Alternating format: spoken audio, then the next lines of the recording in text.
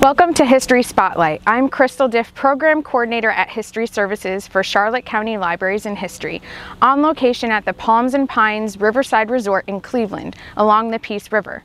I'd like to introduce Dr. Martha Bireda, Executive Director of the Blanchard House Museum of African American History and Culture of Charlotte County. Today I will be talking with an early business owner and pioneer of Charlotte County's past. Please introduce yourself and tell us about what brought you to settle here. Hello, my name is George Brown, and I came to settle along the Peace River in 1890. I came with Mr. Albert Dewey from Charleston to work the areas of the new phosphate industry. Many companies started to work dredging up pebble phosphate from the bottom of the Peace River. The phosphate was dredged, dried, and moved to Boca Grande to be loaded onto large ships. The dredges, lighters, workboats, and tugboats all needed repairing and maintenance, and that was my job. Part of the routine maintenance was pulling the lighters out of the water, scraping the bottoms, and retarring them to ensure that they were watertight. There was plenty of work to go around with a number of boats and lighters hauling hundreds of tons daily.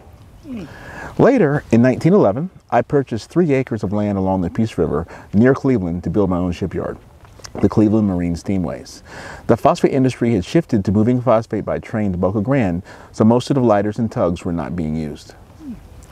Well, being one of the largest steamways in Southwest Florida, it was quite successful and had many employees. Some say you were one of Florida's first equal opportunity employers, that you hired skilled and unskilled workers, both black and white, during the era of segregation. I was running my own business, and I hired able workers and paid a fair wage according to what the job required. People needed to work, and there were always boats to work on, especially when the northern tourists came down here during the winter, their yachts. Mr. Brown, it sounds as if you were a very successful businessman. Can you share with us a favorite memory of yours? Because I owned my business and it was rather successful, I was asked by the county if I could pay my taxes early. They were short for payroll and needed my funds to cover their paychecks. Of course, I told them I was always happy to help out my community. It sounds like you made many important contributions to the community. Was there anything else that you contributed to the town? Yes, I owned a large amount of property in the Punta Gorda area, and when it came time for Charlotte County to split from DeSoto County, we became the new county seat. I sold the newly formed county some land along Taylor Street to build the first Charlotte County courthouse. Well, Mr. Brown, thank you so much for visiting with us today and giving us a glimpse into the early days of our maritime history. If you're interested in more information about George Brown, you can view the historic mural at Charlotte County's old courthouse in Punta Gorda. Please visit the Blanchard House Museum online at www.blanchardhousemuseum.org.